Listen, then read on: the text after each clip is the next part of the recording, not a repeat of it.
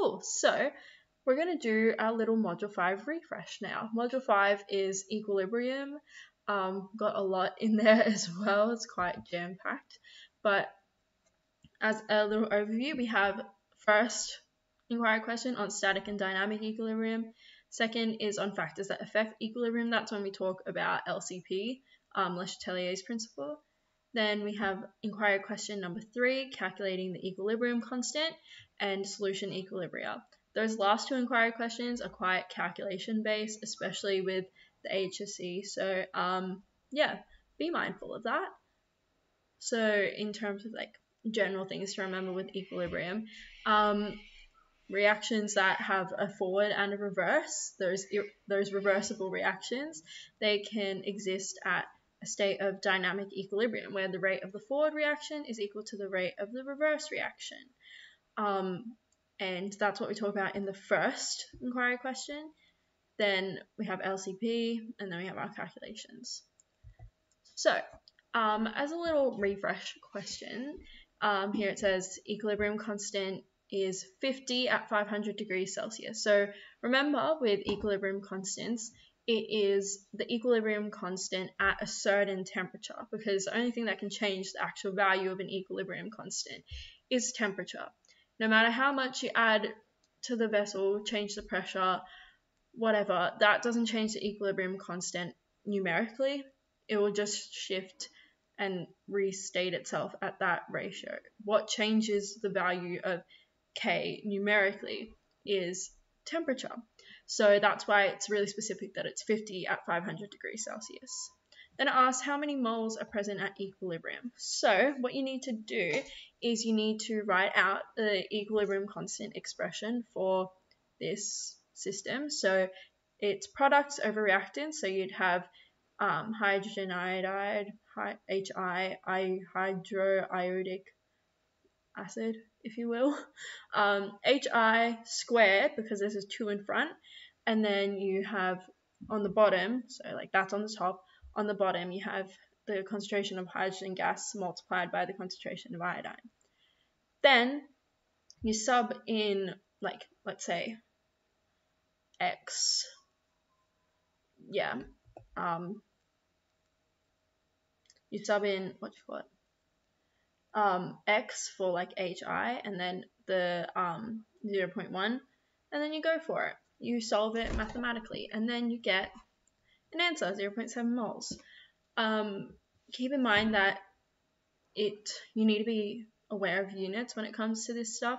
So you want to make sure that you're always working in moles, moles per liter, like M, big M. You don't want to be working in just moles, because if the vessel is like 5 liters in volume, then you'll have a very different concentration as the number of moles. But yeah, it's a side note. So if we go on to some theory stuff as a refresh, also if you see me looking like, this is so not related to Module 5, but if you see me looking like upwards, it's because the monitor with all of the stuff is like bigger up there. So like the camera's down here, but like the monitor's up there. Anyway, that's moving on. So some definition stuff that you need to know. Static and dynamic equilibrium. Static is when the rate of forward equals reverse, and that rate is 0. So this is for irreversible reactions where it's gone to completion. That is static equilibrium. Dynamic is when the rate of forward equals the rate of reverse, so that's the equilibrium part. But this rate is greater than 0, so the reactions are still happening. They just don't look like anything's happening because it's happening only at a microscopic level with particles changing and that kind of stuff. So yeah. Then you have open versus closed systems. It's a really common question to be asked about open and closed systems because it's so important to establishing dynamic equilibrium, having a closed system. Open system means that there's a transfer of matter and energy. So if you think of a beaker, just an open beaker, if you have water in there, the water can evaporate and escape as gas into the atmosphere. Same thing, like the atmosphere can come into the water and dissolve. So that's a transfer of matter, and then it can also transfer energy. Closed system, if you think of something with a lid on it, like a test tube with a plug, that can't transfer matter. The water in the test tube can't be evaporated out. So it can only transfer energy, not matter. Isolated systems, nothing can transfer. It's just on its own. Kind of hard to get those, but they do exist because there's a definition for them. Something that usually gets overlooked when we talk about Module 5, mainly because you learn it in Module 4, so you don't go over it that much in Year 12, is entropy and enthalpy. So you need to know your exothermic and your endothermic reactions. Exothermic reaction, we have energy being released. Endothermic reaction, we have energy being absorbed. So that's what those graphs show. You have the activation energy being smaller in exothermic reactions and larger in endothermic reactions. You can just look at the graph and see how potential energy changes with the reaction progression. So exothermic and endothermic, they relate to enthalpy. It relates to the heat content of the system. Entropy is something that relates to the chaos and disorder. So the more disorder there is, the higher the entropy. If you think about your states of matter, you have solids which live really close packed together. Very close. They can't move around much in a solid. That is a very ordered system, so that has low entropy. If you have gases, you have the particles buzzing around everywhere. They can move freely. They can do whatever they want.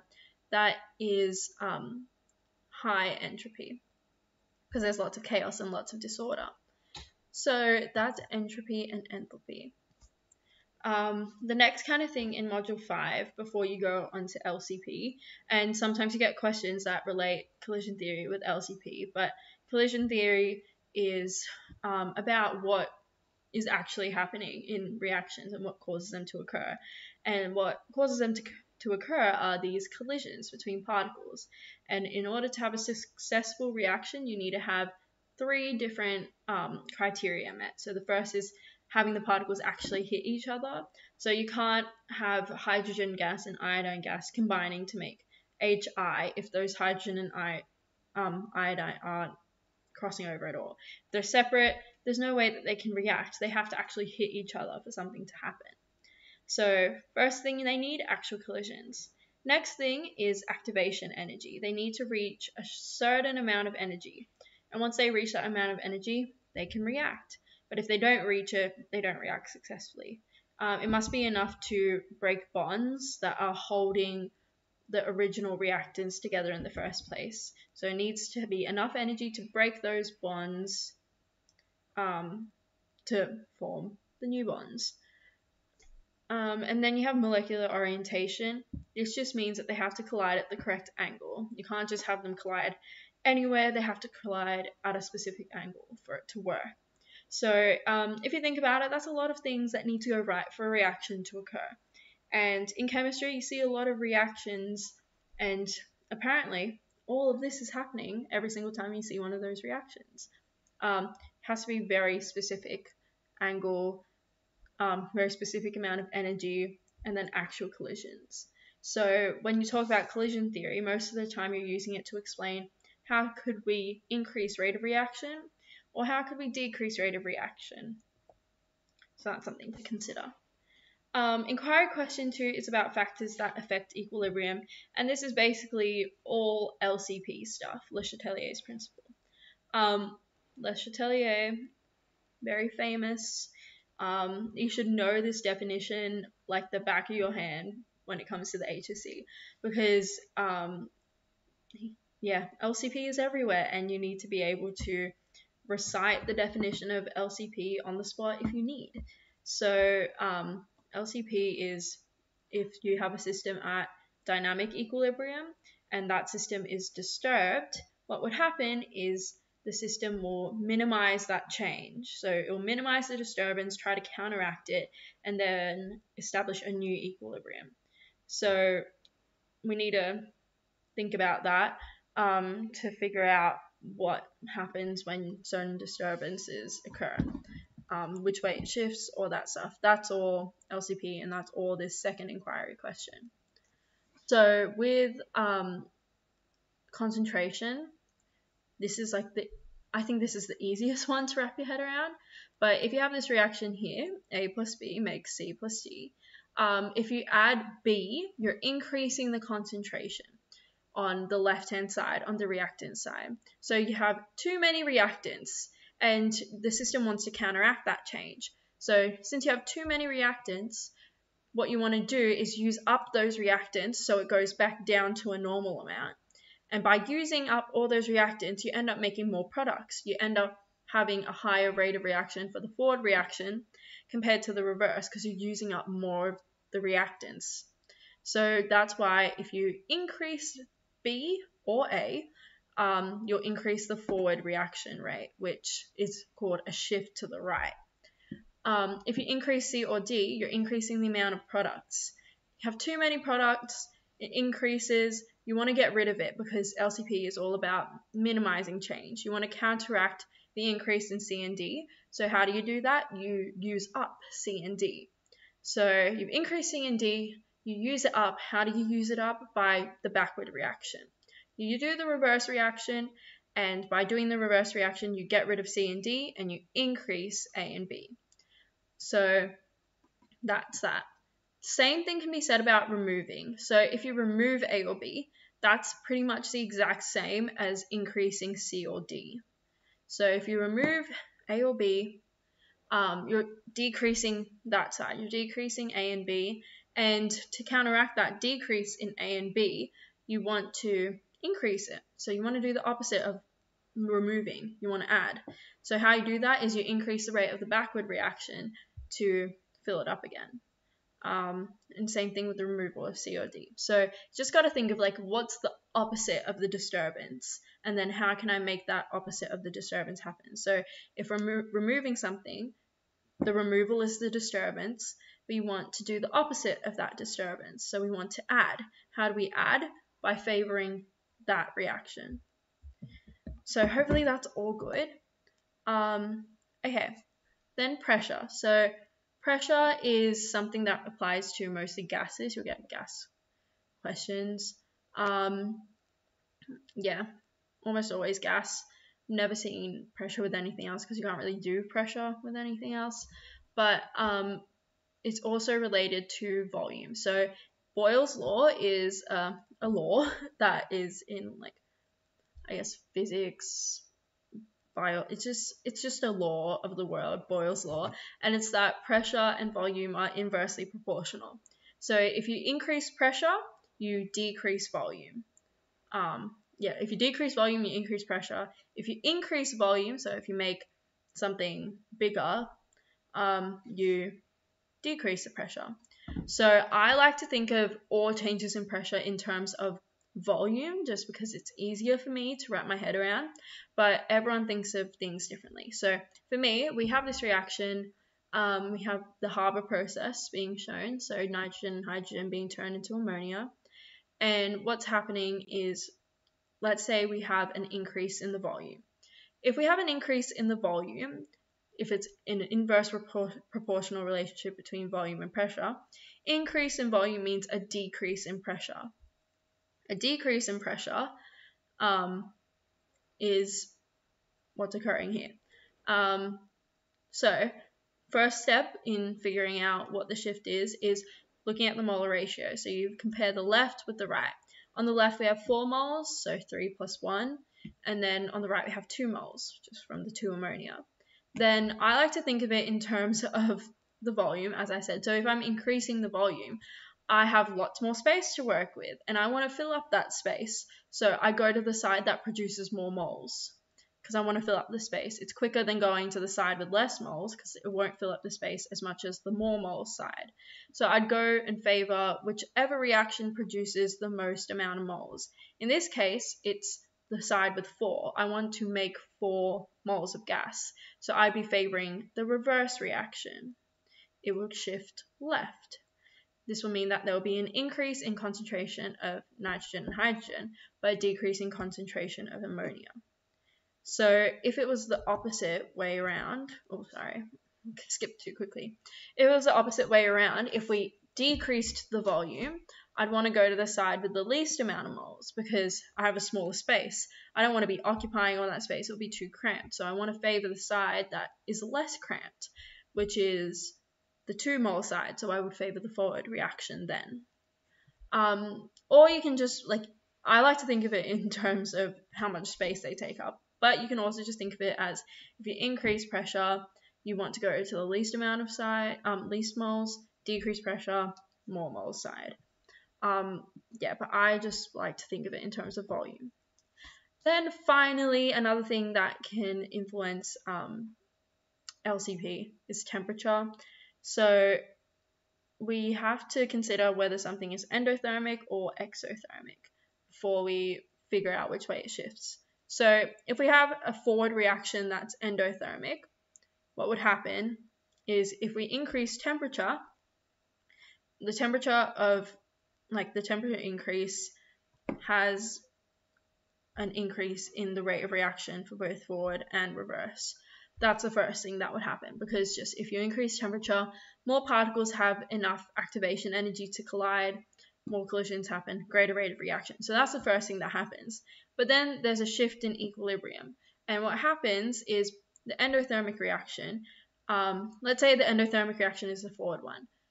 We know that endothermic reactions absorb heat. So if we heat it up, we have all this excess heat. What are we going to do with all this energy, all this excess heat? It wants to be absorbed by the endothermic reaction. So when temperature increases, the endothermic reaction is favored. So if it's an endothermic forward reaction, it'll shift right. If it's an exothermic forward reaction, so let's say, it's an exothermic forward reaction. What would happen is if you increase the temperature, you have all this excess heat. What are you going to do with it? You want to absorb it. You want to get rid of that excess heat, because that's the opposite of adding heat. You remember LCP is about counteracting all that stuff. So if I have too much heat, I counteract it by adding if you have too much heat, you counteract it by absorbing, and you absorb heat through endothermic reactions. Since the forward reaction would be exothermic, you would favor the reverse, which would be endothermic, and then that would shift left. So you need to figure out whether the forward reaction is endothermic or exothermic before you can make a decision about which shift it is. But overall rule is if there's an increase in temperature, it will favor the endothermic. A decrease in temperature will favor the exothermic. Another thing is catalysts. So adding a catalyst decreases the activation energy, and this is just something that increases the rate of reaction. It doesn't really cause a shift in equilibrium, but activation energy can be used to help explain why endothermic reactions are favored when temperature is increased, just because endothermic reactions, they have a higher activation energy. The higher activation energy with heat, more particles are reaching that activation energy, so they cross. It makes it easier for the reaction. Anyway, okay, the last bits of our Module 5 refresh are this. So calculating equilibrium constant, just remember to have the coefficients as the powers, like the squares, and so you want to make sure that you have products on the top, reactants on the bottom, and put the coefficients up into the corners. You want to make sure that in the square brackets, when you are calculating equilibrium constant, that it's in moles per liter. Doesn't work out if it's not in moles per liter, so make sure you're taking into account the volume.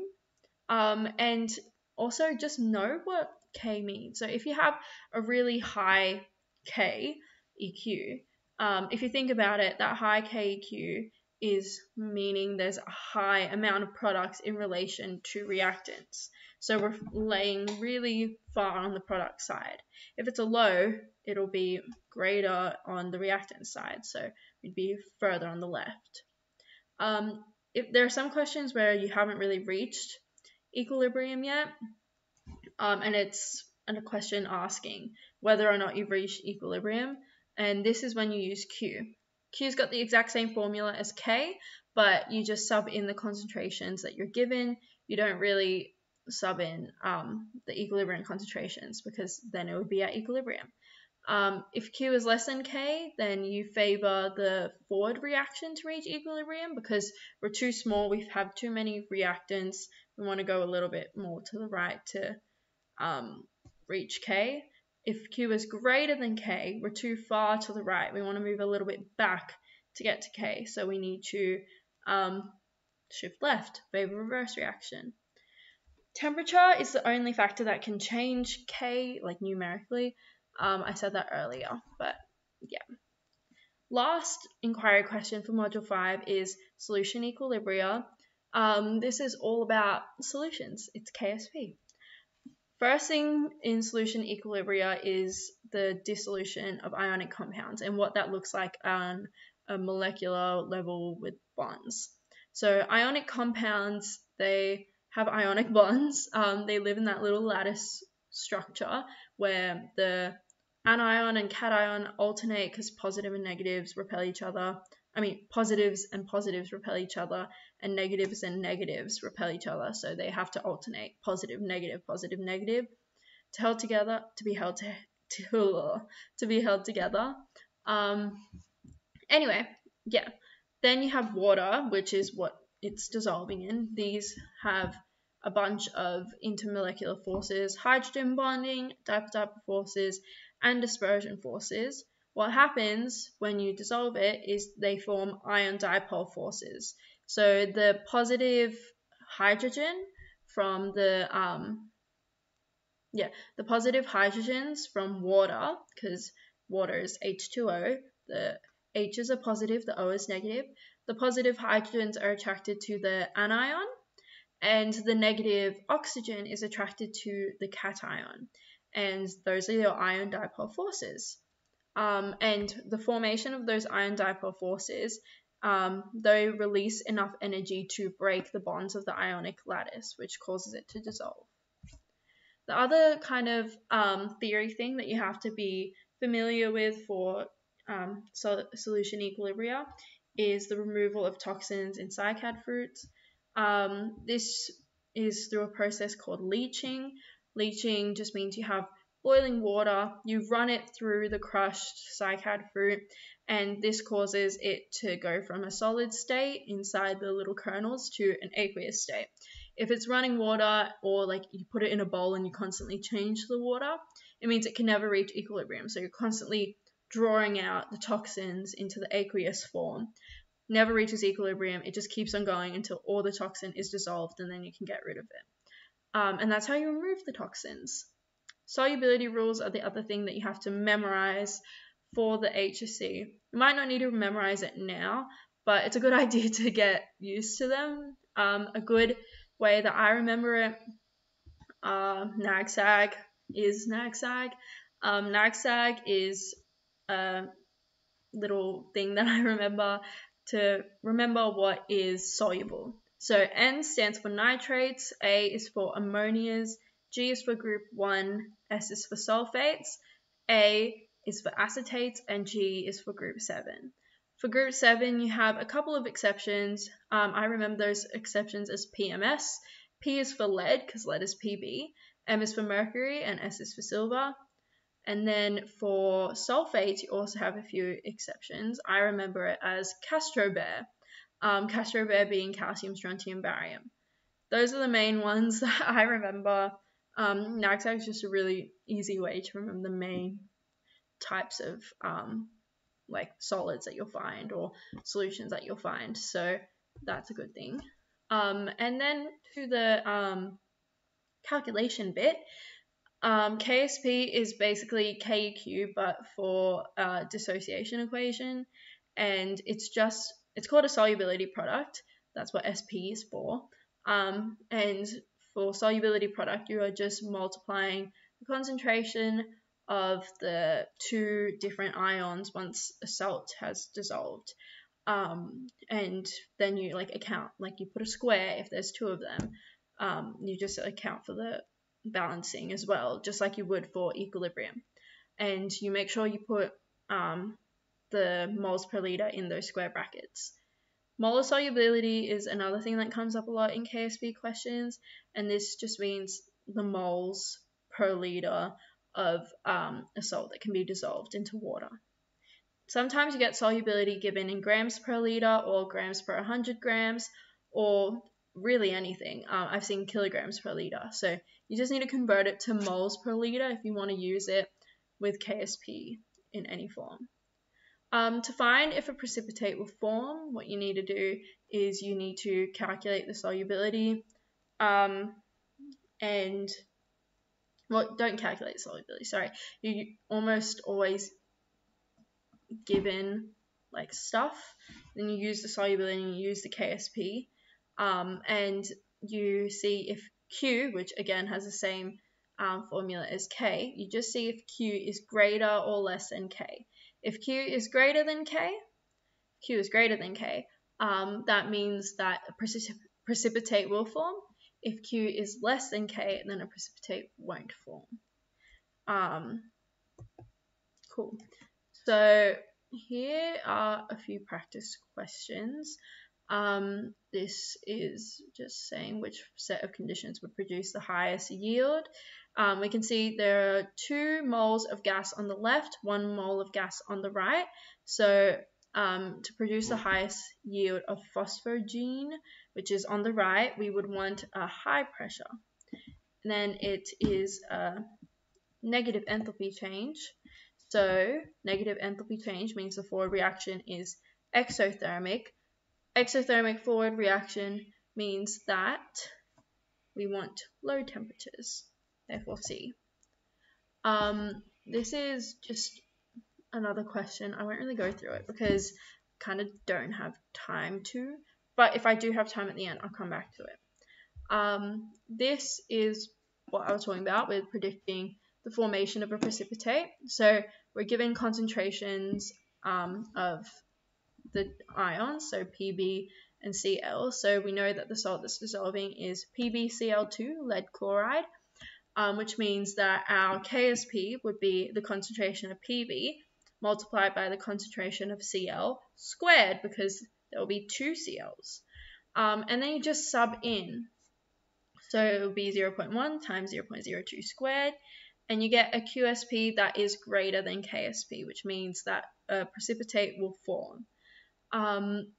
So where did I get the KSP from, you might be thinking, to compare with the QSP? That's what your data sheet is for. So your data sheet is like one of your best friends in your exam because it has the periodic table on it. But it also has a list of KSPs, and if the question doesn't say a specific KSP, that means that you're expected to get the KSP from the data sheet. So it's on the very first page, really easy to see, very well labeled. It's got everything you need on there. You just use that. Another good thing about having the KSP on the data sheet is that it kind of gives you a hint as to what is soluble and what is insoluble, because if it's got a KSP, that usually means it's insoluble. It'll form a precipitate. So if you're ever confused if something can form a precipitate or not, look at your KSP on your data sheet, and if it's there, that means it probably will form a precipitate. It probably is insoluble. Cool. And this is calculating the equilibrium concentration. This comes down to algebra. This type of question, you're given the KSP and you need to find the equilibrium concentration. You approach it like an ice table. Approaching it like an ice table, you write your ice table, and then you just fill it in. So it told us that we started off with sodium chloride at this concentration. So the chloride is the common ion, because this is a common ion effect question. Since chloride is your common ion, you put that concentration there. Fill out your ice table, and then you sub stuff in. For common ion effect questions, there's a little extra step that you have to make sure that you're not doing quadratic formula.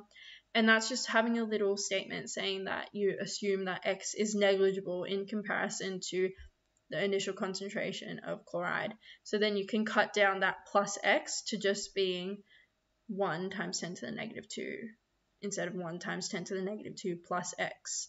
And that just makes the calculations easier. And then you just follow